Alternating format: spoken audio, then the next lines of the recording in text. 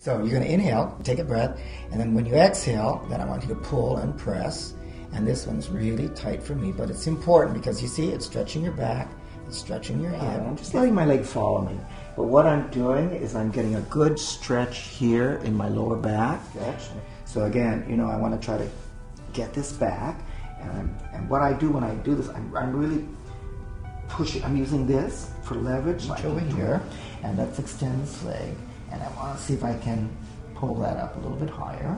And I'm trying to keep that leg straight down there.